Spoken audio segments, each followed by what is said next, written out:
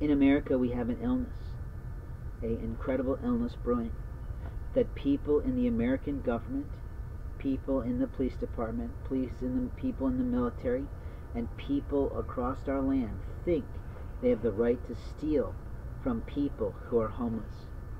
Can you imagine what God is thinking? That He's given you this pandemic to get you thinking. But all you're thinking about is how to harm someone's life. All you're thinking about is how to gain more inheritance. All you're thinking about is how to gain more land. All you're thinking about is how to gain more financially off someone else's work. And you're thinking that God is going to bless you the rest of your life. My guess is that God is going to give you COVID. And my guess is that God might give you cancer. And my guess is that God is going to humble you, whether it's now or a little later in your life. But in life, we have moments of time to speak the truth of our single life and our single soul. But there are people across America who believe that they have the right to speak the truth to you about their version of God. Well, their version of God may not be your version of God, and the truth is that the First Amendment allows us the right to assemble and the right to pursue religion any way we choose. I really struggle with the fact that America has allowed people in our nation to visit or to become students that we really don't have a need to be here. Because we have our own children and our own citizens to educate and train here.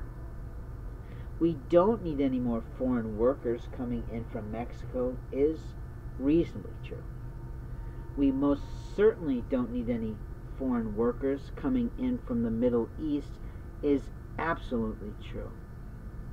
Because the concept of truth in those countries is not the same as the concept of truth to me and you. There's a great comedian named Andy Andrews who's written many books now and gone on to great fame after really hard work, after losing his parents at age 17. And I won't tell you the whole story, and I hope you read him. But what he does do when he's in front of people like me and you in a national convention is talk about what is true versus what is truth. So what is true for you may not be true for me. But what is your truth is for your right to profess. And I'm not saying this is a version, this is my interpretation. But what I can say to you is that your truth belongs to you. My truth belongs to me. And what you feel is true about you and your world is fine for you. But what I know is true for me and my soul is absolutely true for me.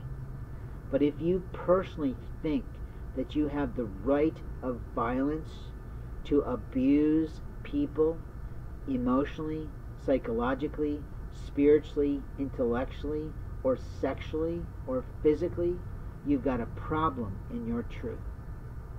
Because the people who do this completely immorally and totally illegally do not deserve to get away with it.